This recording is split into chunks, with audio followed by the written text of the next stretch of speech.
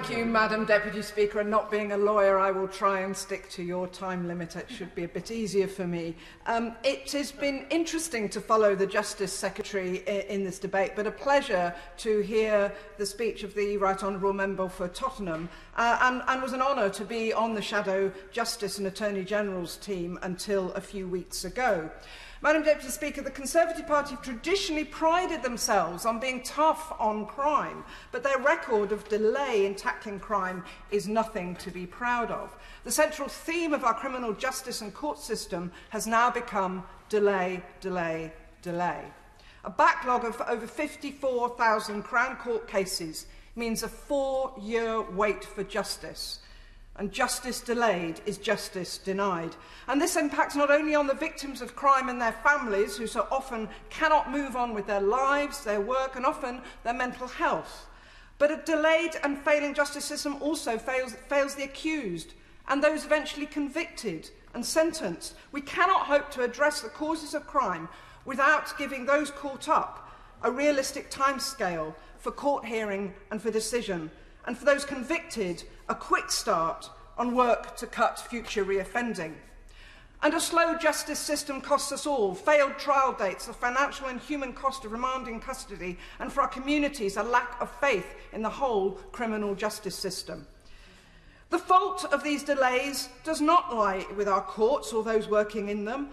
I know from visiting Isleworth Crown Court how tirelessly they are working to ensure that the courts run smoothly. No, despite the Secretary of State's explanation, he can't get away from the fact that the government brought a sledgehammer down on our legal system and has done since 2010.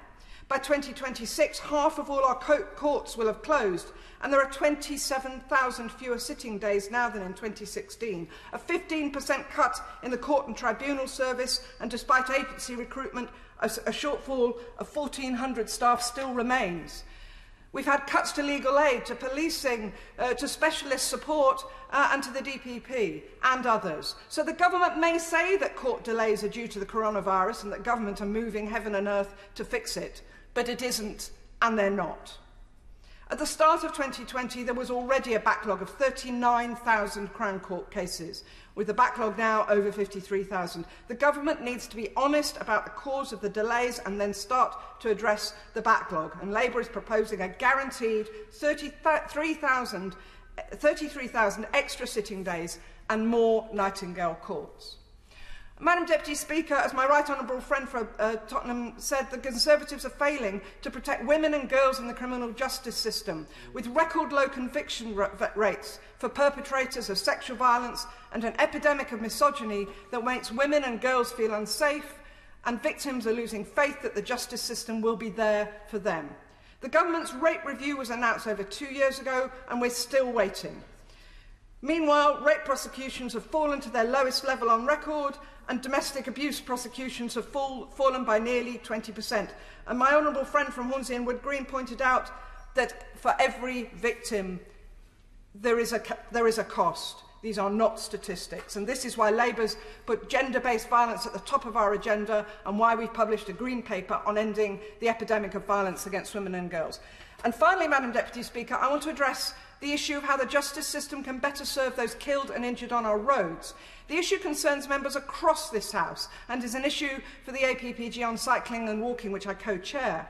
So I'm asking the government, will the government consider using the opportunity of the Police Crime Sentencing and Courts Bill to address some of these issues, including the lack of clarity over the distinction between careless and dangerous driving offences, the inadequate sentences for fatal hit-and-run offences, as well as for serious hit-and-run and car-dooring offences. And finally, the court's routine acceptance of exceptional hardship pleas from offending drivers who are seeking to avoid driving bans.